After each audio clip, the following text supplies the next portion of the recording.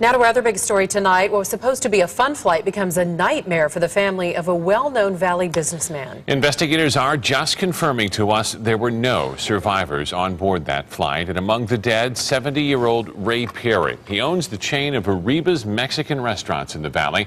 ABC 15's Tim Venture joins us live from the Arriba's in Phoenix. And Tim, we understand Perry was the pilot of the helicopter.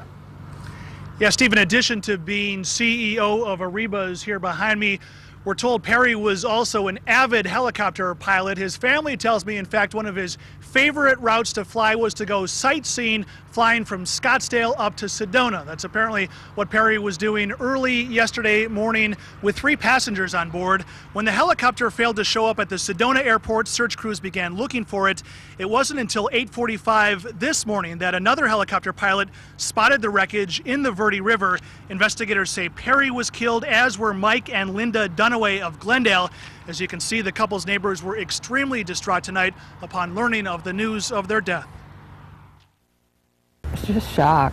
They're really nice people. They've been here about a year, and they're from Colorado, and Mike and Linda. I'm just shocked. I mean, I don't know what to say.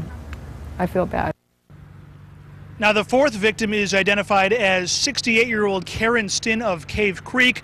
According to her Facebook page, she worked as a realtor here in the Valley. When reached at her home in Cave Creek earlier tonight, her family declined to comment to us. And Steve, we should also point out that we reached out to management here at Arriba's earlier today. They too declined to comment for this story. Yeah, difficult news for his family. I know they've been waiting all day for that confirmation.